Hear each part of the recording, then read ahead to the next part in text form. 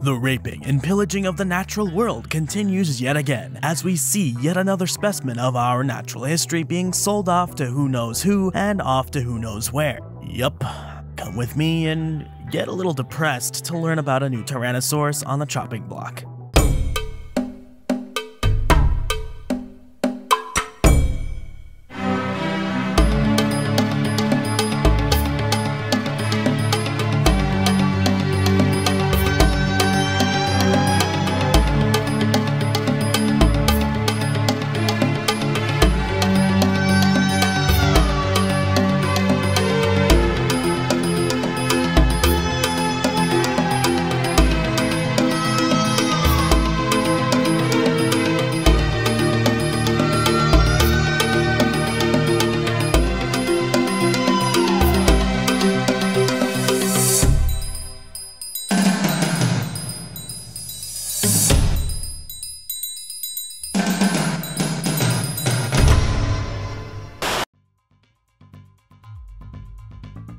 Sotheby's is a British-founded American multinational corporation with headquarters in New York City. It is one of the world's largest brokers of fine and decorative art, jewelry, and collectibles. Though legal, sort of, at least in the majority of cases, sort of, it is a modern furnishing of quite old imperial practices in the selling of artifacts of importance. In the last few years, this auction house has sold off the remains of a ton of our world's ancient inhabitants to the highest bidding elite. Never mind, I gave them too much credit. Seriously, go check out their despicably treacherous list of scandals on Wikipedia. They have dealt in illegal antiquities since the 1990s, but since the company has existed since the 1700s, they were definitely doing this and far worse back in those days. In the 1990s, Sotheby's was trading in antiquities with no published provenance and continued to use dealers involved in the smuggling of artifacts. In 2012, the US Immigration and Customs Enforcement moved to seize a 10th century Cambodian sandstone statue from Sotheby's, alleging in a civil complaint before the United States District Court for the Southern District of New York that the company had put the work up for auction despite knowing that it had been stolen from a temple in Koh Ker. The CEOs of the company stepped down in 2000 due to a price-fixing scandal. Then there was an auction error in 2011 in which Sotheby's sold a pair of sconces incorrectly attributed to Émile-Jacques Ruhlmann. Oh, and guess what? The artifacts and fossils aren't the only areas of unethicality. In 2012, Sotheby's got a suit filed against them by art dealer Marc Jancoux after the auction house pulled a work by Katie Noland that Jancoux had consigned by the artist from a sale, apparently at her request.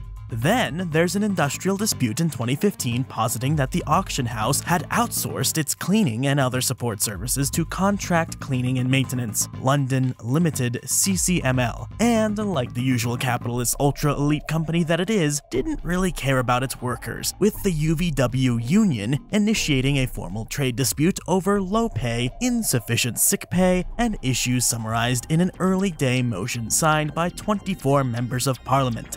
Lastly, between 2016 and 2019, there were a slew of suits claiming Sotheby's had misled their traders and buyers. Suffice it to say, this is a bad company with bad practices, and selling off pieces of history and natural history to the highest bidder regardless of the loss of knowledge to the rest of us. They don't care. They only care about themselves. Do not confuse the two, and do not hold water for these weasels. A nice-looking skeleton of a Gorgosaurus was recently sold by the auction house for anywhere between $5 and $8 million. This is nothing compared to what they expect to fetch for just one chunk of the skeleton of a Tyrannosaurus. A Tyrannosaurus Rex skull unearthed in South Dakota is expected to sell for $15 million or more at auction in New York next month, officials with Sotheby's said Tuesday. The 200-pound, 91-kilogram skull fossil, nicknamed Maximus, is being sold December 9th by an owner who wishes to remain anonymous, the auction house said, no doubt trying to hide their unethical practices from the scientific community, like a weasel. The skull was unearthed in 2020 and 2021 in Harding County, South Dakota, where plenty other Tyrannosaurus skeletons like Sue and Stan were found, according to Cassandra Hatton, Sotheby's head of science and popular culture.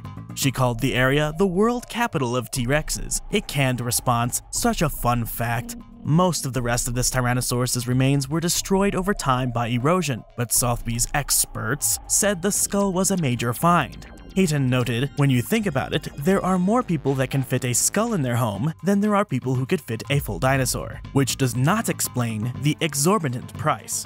Let's put this into perspective. Sue the Tyrannosaurus sold for $8 million in 1997. That was 1997 money, but it was also the first time a dinosaur specimen as complete and important as Sue was put up for auction. Put up for auction so publicly, and the first time such a thing sold for so much money. Though it was not the first, nor the spark for bartering in pieces of our natural history, with most old museums taking part in the practice in the 18 and early 1900s, it sparked the modern trade in large and important dinosaur fossils. Since Sue, prices have gone up and up, pricing most museums out of the running for saving these pieces of our natural history from the quiet destruction of private ownership. Stan the Tyrannosaurus was also sold recently for far more than Sue did, despite Sue being a more important specimen. Stan went for $32 million, making it the new record breaker for wasting money on a real fossil that can easily fall apart in your mansion. You have to be the dumbest sack of rocks of a rich person to want to own a dinosaur skeleton when you can commission a casting company to make a full dinosaur skeleton in just about any pose you want for literally a fraction of the price. It blows my mind. How did these people even manage to get the money they have to waste on a priceless piece of our natural history? Oh right, generational wealth. Cool, very nice. Forgot you didn't have to have merit.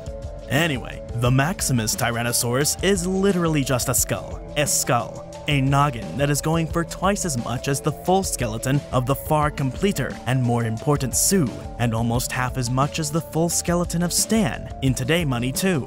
Maximus's 6.5-foot, 2-meter skull is supposedly about 76 million years old, which doesn't totally make sense, and supposedly still has most of the external skull bones and numerous teeth, Sotheby's experts said. The thing here is, no one can take their word for granted, as they never publish literally anything about the fossils they sell. Who knows where this thing came from exactly? How much of the skull on display is original fossil and how much is fabricated? Who knows what, if any of it is fabricated, it is based on?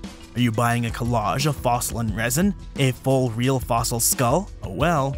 Hatton, who has sold their soul to the devil of our time, said 2 large puncture holes in the skull are evidence of a big fight, probably with another Tyrannosaurus. We don't know that this is what caused the death of this animal, but we can tell that it did have a major battle during its lifetime. Marks on the skull are interesting to study because they give us an idea about what life was like during the Cretaceous period, Hatton said. This specimen may not be headed to a research institution though. It's the ultimate trophy, Hatton said, to place in one's home. Ugh. So on top of being another new specimen to add to the matrices of scientists trying to understand this animal, it also may preserve the remains of behavior in the form of puncture marks made by predator or prey. I think that is enough to count as an important specimen. Important on top of being already important for being a Tyrannosaurus. How glib do you have to be and devoid of empathy or care for the world around you to call this incredibly important piece of our past as just a trophy, and just a trophy to put in your house? Disgusting. For more interesting stories about nature, the history of life, or what goes bump in the night, subscribe, hit the bell icon for updates, like this video, and drop a comment in the comment section below. Thanks for watching. Special thanks to my Elephant tier patrons: Arda Bear, Biotiverse, Christoph Hubinger, Dinosaur, Isaiah Garza, PA Brew News, Ray, Rudy Redgrave, Smiling Walrus. And another thanks to my Tyrannosaurus tier patrons: Iberospinus, Iron Bladesman, Swaffles is Weird, Teeny Dragator, The Dogman.